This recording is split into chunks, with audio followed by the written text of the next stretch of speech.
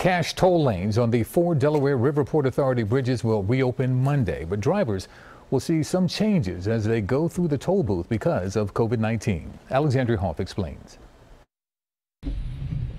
It's one thing to approach a toll with $5 in your hand. It's another thing to get a bill for 40 or 50 bucks. Feedback from customers concerned over their rising toll tab is one of the reasons why the Delaware River Port Authority decided to reintroduce cash lanes on its 4 bridges starting 6 a.m. Monday.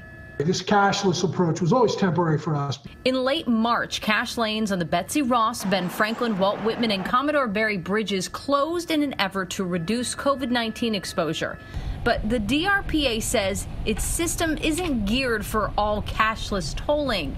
The drivers without Easy Pass accounts were promised a bill in the mail, yet drivers haven't seen those yet. And officials say it's because the outside agency handling the billing is dealing with a backlog.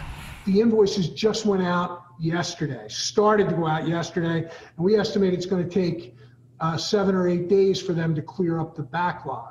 The Port Authority has also noted an uptick in bridge traffic and expects that to continue as COVID restrictions are eased. Still, only half the usual number of cash lanes will be open and in operation on Monday, and new precautions will be in place.